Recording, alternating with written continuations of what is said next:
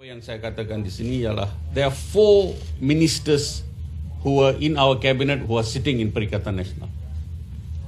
They cannot say that they don't know anything. That means they were dumb during the cabinet meetings. They also apply. And they also apply. Six of them.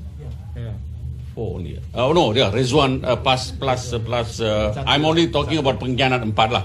Yang ada di dalam sana, yang itu, yang lain. Dia target PKR je. Tapi masalah sekarang jelas kita sudah tengok satu cara soalan yang soalan tambahan yang dimintanya, jawapan sudah pun disediakan untuk dijawab.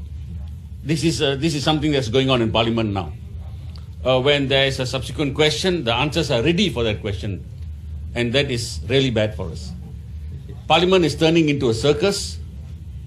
It's no more issue of debating now. It's only an issue where you are politicizing it to an extent where it is benci-bemenci satu sama lain. That is the direction this Parliament is taking this past one sitting that we have seen. And I think there's more to come. So what we have said here, we have been very truthful. I think the Minister of Finance has been very mischievous in making such a statement in Parliament, and the onus is on him to come back to Parliament and answer in detail as to how he came up with the figure of 6.3 or 6.4 billion, 6.6 billion ringgit. And we await him. He should be doing it tomorrow, if I were him, or day after tomorrow. But I'm sure he's not prepared to do it yet. And this is not parliamentary behavior for a person who has just come in from the blues into a very powerful ministry.